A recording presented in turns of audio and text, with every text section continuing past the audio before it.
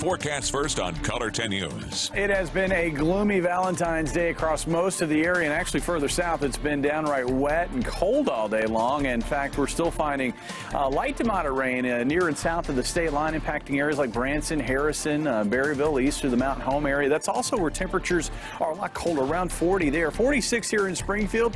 We managed to make it into the 50s to our north up near Highway 54. Our evening forecast locally in Springfield looks quiet. In fact, skies should clear out around midnight tonight with temperatures dropping into the low 40s. Looks like morning lows are around freezing, and sunshine, it makes a return tomorrow. Warm spring-like temperatures make a return later this week. Details coming up. Color 10 News at 6 starts now. You're watching Color 10 News at 6 in high definition. Hundreds gathered on the Drury University campus this afternoon to remember the life of a student and swimmer who passed away 2 weeks ago. Good evening once again to you. I'm David Oliver. Thanks for joining us. I'm Jennifer Kilman. 22-year-old Wen Zhu, who went by her American name Ariel, had a medical emergency during practice on February the 2nd. Color 10's Jennifer Abreu was at the memorial this afternoon, and she has more for us. Jennifer. Teammates, classmates, staff, her close friends, and even those who didn't know her well came together today to celebrate Ariel's life. Ariel's family flew in from China for the memorial today. Her father spoke to the crowd in Chinese, thanking the Drury community for welcoming their daughter. Staff and team members also took the stage, and those who knew her best say they will remember her by her work ethic and how she swam for her team. But the words most used to describe her today were joy and loyalty. She was amazing. I mean, everyone you talk to is going to say she's amazing, but she was such a hard worker. She was always so happy. She always had a smile on her face. During practice, it was a real joy to share a lane with her. A memorial for Ariel is also set up just outside the breach pool on the Drury campus. All right, Jennifer, tonight, thank you. Around the Ozarks now, new numbers show emergency calls from hotels and motels in Branson are declining. It's believed to be the result of a new ordinance aimed at making the city safer. Our Grant Sloan joins us now live from Branson tonight with this story. Grant. Well, Jennifer, we're talking about the new tier system that each hotel is placed in. Now, these tiers are based on the number of emergency calls that a hotel makes to, say, the police department. And based on that number and the number of tiers that they're in the tier that they're in, they then have to implement certain safety regulations. And so far, every hotel is in the best category. The place was a mess when I got here. The manager wanted us to come over here because she knew we could take care of the place and clean it up, and that's just what we've done. Billy Brock has been the manager at the Branson Plaza for about 5 months, and so far, she hasn't had to call the police. I am picky about who I let in. If I don't think you're suitable here, I don't let you stay. As the city prepared to roll out its new hotel ordinance, it began working with hotel managers to try and set them up for success. Tier 1 comes with the fewest restrictions and is considered the best tier. And so far, that's where every hotel is. Having said that, it was for a 6-month period. We did have a couple of properties that were somewhat close to being a Tier 2 property. As hotels move into Tiers 2 and 3, they're required to implement additional safety regulations, like new lighting, parking passes, and 24-hour desk presence. Well, in the past, some property owners expressed concerns that managers would just stop calling police. But Police Chief Stan Dobbins believes the drop in calls is a sign the new system is working. It is true that we are receiving fewer calls, but we found that we're still receiving calls on the serious crimes. We're receiving fewer calls on minor disturbances or civil matters. The city has helped educate owners and managers on what their legal rights are when it comes to resolving and preventing such disturbances. Dobbins says in doing so, it's helped bring to light issues that some property owners weren't aware of. It's been a wonderful teamwork effort between the property owners and the police department, and we look forward to continuing that success. Now, again, these stats are from a 6-month trial period. Going forward, the hotels will be reassessed every year. Reporting live in Branson, Grant Sloan, Color 10 News, Ozarks First. Tonight, plans for a new jail in Webster County have hit a snag, and now county leaders are left searching for a way to overcome it. Color 10's Callie Rainey is here with this report on our news tonight. Callie? David, for the past 2 years, county officials have been excited. A new, much-needed jail in the works. But when recent bids came back almost 20% higher than what was planned, emotions have changed. We're continually overpopulated, which leads to violence, contagious diseases, and illnesses are ever present. Sheriff Roy Cole says the Webster County Jail is almost double its 32 inmate daily capacity, which is even more than its original capacity. I think it originally held like 8 people.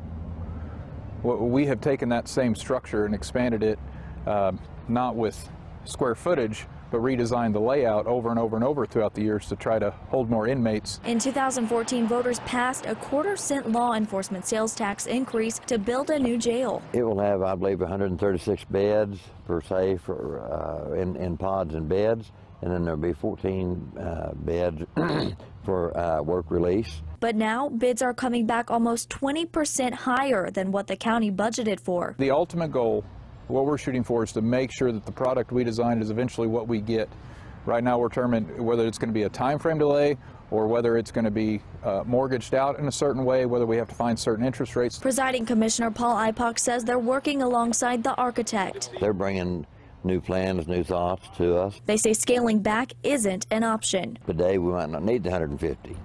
But when this jail was built, they might not have needed the 8 either. You have to plan for the future. And with several surrounding counties in the same boat having to send inmates elsewhere, officials are looking at housing as a form of income in the future. We're just trying to look at alternative methods to bring in more money, whether it be from open bed revenue, some type of federal grant. Are there monies that we can save that will allow us to get more with less? Both Cole and Ipock say asking taxpayers for more money isn't an option. They hope to have more answers to the jail issue in the near future. All right, Callie, tonight, thank you. If you'd like this weekend's weather, then you're going to love what we have in store for the rest of the week. Jamie's in next to tell us all about it. You're watching Color 10 News with David Oliver, Jennifer Kilman, weather with Chief Meteorologist Jamie Warner, and sports with Dan Lucy. This is Color 10 News at 6.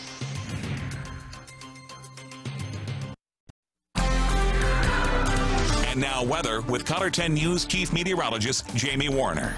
Kind of an ugly day out there, but we got some much-needed rainfall across most of the area overnight last night and throughout the day today, too, in areas south of Highway 60. There's a look at radar right now. It's looked that way just about all day long.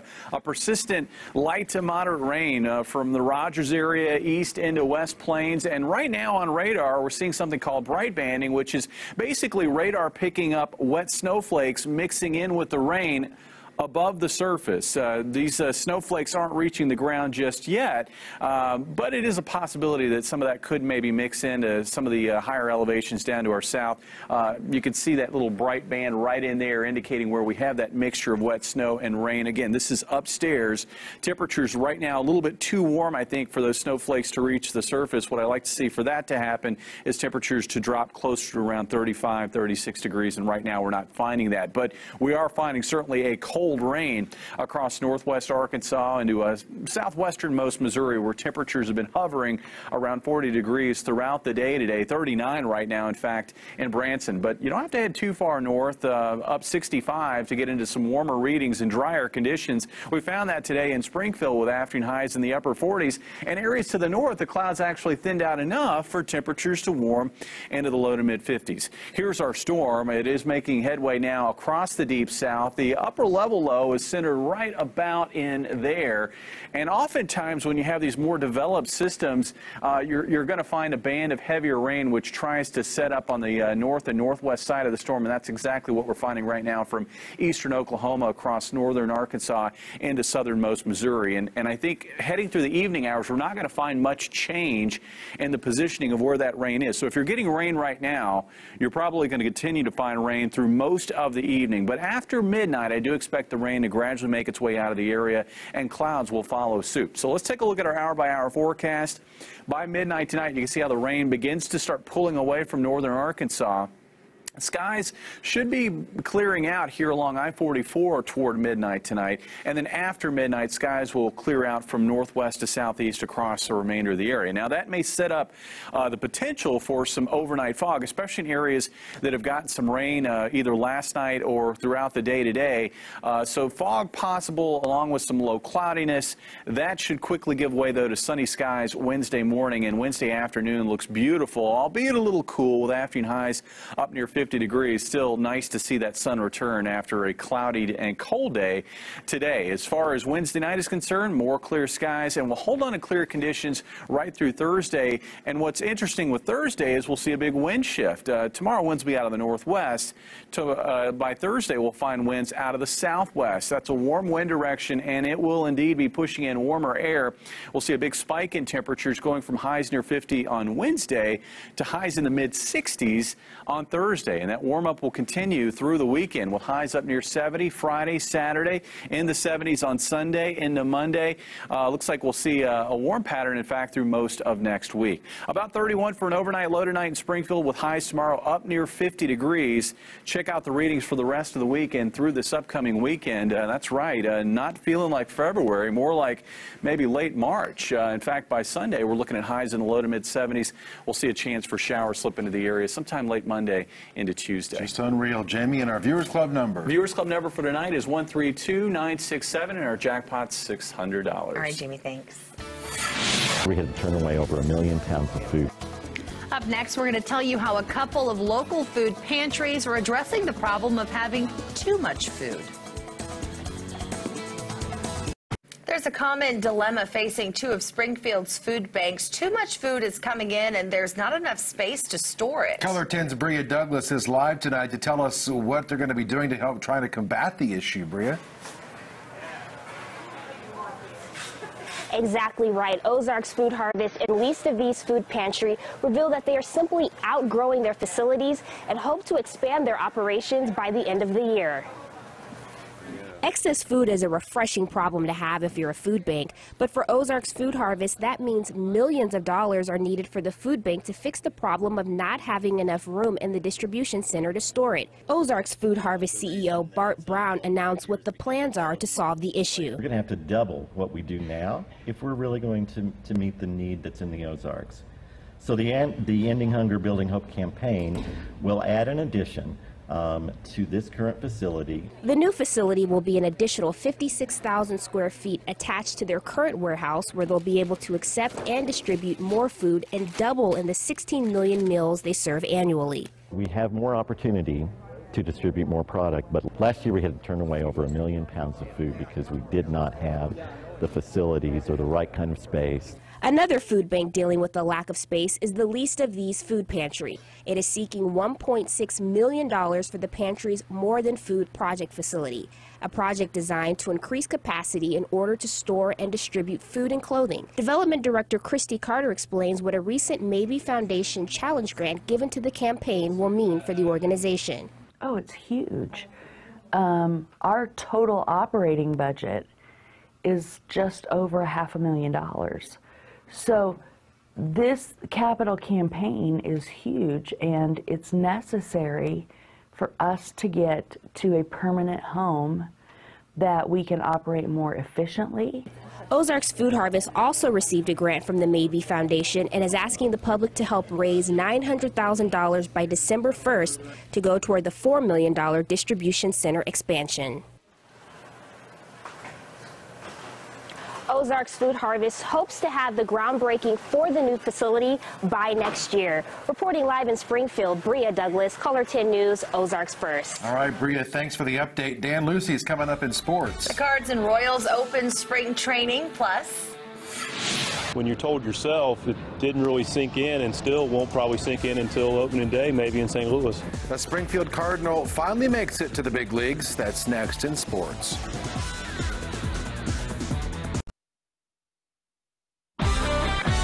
And now, Color 10 Sports with Dan Lucy. Pitchers and catchers reported to spring training camps today for both the Kansas City Royals and St. Louis Cardinals. In Cardinals camp, day one was not even complete when the Cardinals received bad news. Right-handed pitcher Alex Reyes has a partial tear of his ulnar collateral ligament in his pitching elbow. He will get a second opinion, but most likely he's looking at Tommy John surgery and will miss this season. Reyes made his big league debut last August. He was 4-1 with a 1.57 ERA in 5 starts. Reyes made 8 starts at AA Springfield in 2015. Maurice Drummond has more from Cards camp in Jupiter on opening day. The grounds crew here at Roger Dean Stadium was busy at work yesterday, getting the fields ready for this morning's first workout for Cards pitchers and catchers.